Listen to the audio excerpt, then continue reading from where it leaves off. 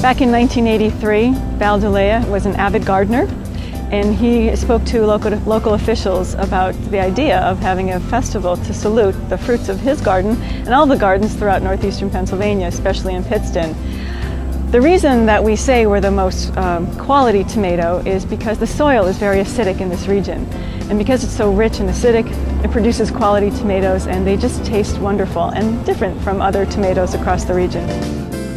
Val and the city officials formed a committee, and they decided to have the first tomato festival on a parking lot in downtown Pittston. And they invited local farmers to sell their tomatoes and other produce. Then they invited food vendors. And since those humble beginnings, they certainly have grown, and in the last 12 years that I've been chair, we've grown it to include many things that they've started and added to that. We have the Tomato Festival Parade, and we have the Queen Competition, which is a scholarship pageant. We also have the Little Miss and Little Mr. Tomato. And we've added a 5K run, which has been very successful, and we just had over 300 runners run in this race. We also have the Tomato Sauce Competition, which we call Sauce Wars. So there's some bragging rights for who has the best marinara sauce in the area. We have a tomato contest where gardeners are encouraged to bring their tomatoes in for competition. And there's 4 categories: the largest tomato, the smallest, the most unusual, and the most perfect tomato. And they certainly get a prize when they win, and the judges are local farmers. The Tomato Festival brings great fun to the city of Pittston, as well as for people to come to the city and to recognize all the wonderful downtown revitalization projects we've had over the years. The projects include a beautiful riverfront park and beautifully landscaped streets. So we have a lot of collaboration with the city officials, with the Tomato Festival Committee as well. So we work together to show off all that Pittston has to offer.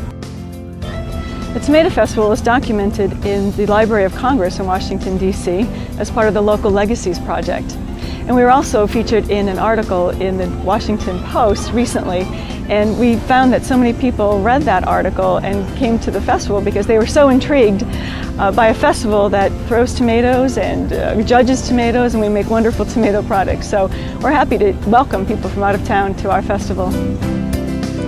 One of the favorite parts of the committee, what we do as far as the proceeds of the festival, is donate right back to this community.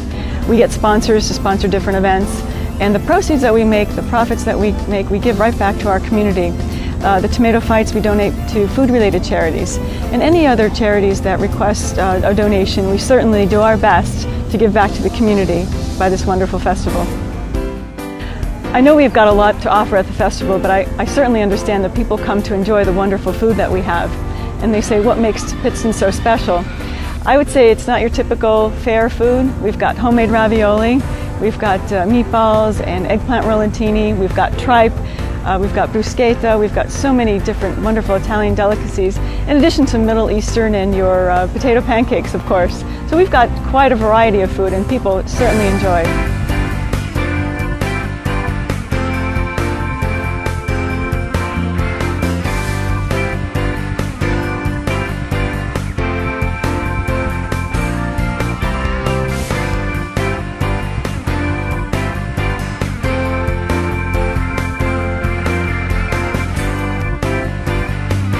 The Tomato Festival would not be possible without the efforts of a talented group of dedicated volunteers.